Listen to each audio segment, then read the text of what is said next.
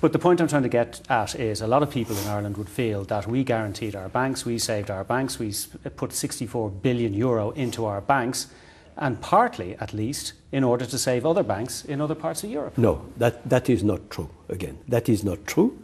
And nobody. But you just said if Anglo went wallop, there would have been. If Anglo went bust, there would have been problems throughout Europe and throughout the world. And if Hypo Real Estate would have go bust, what would have been doing in Ireland? It was an Irish bank which was saved by the German. So no, I don't think it is the right way to look at it.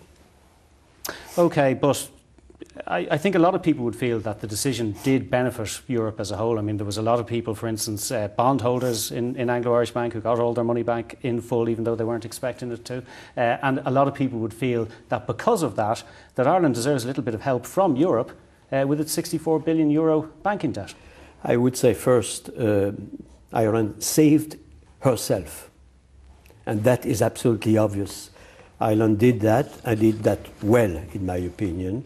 The successive governments took right decision, in my own opinion, because it was a dramatic problem for Ireland. And Ireland had a dramatic problem, as well as most other advanced economies.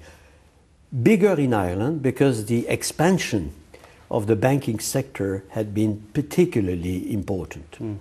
All that being said, again, all heads of state and government said the same, but none of them embark in a legal guarantee without prior consultation, including without prior consultation of the central bank. I say that because I know that some are saying we did that because we were pushed. It's not true. There was no pressure from Frankfurt? It's not true. Absolutely no. We were not aware of that. Yeah, you were and the other governments in Europe were not aware of that. And some of them were not very happy with that. I know. We know that. But we also know, and you were asked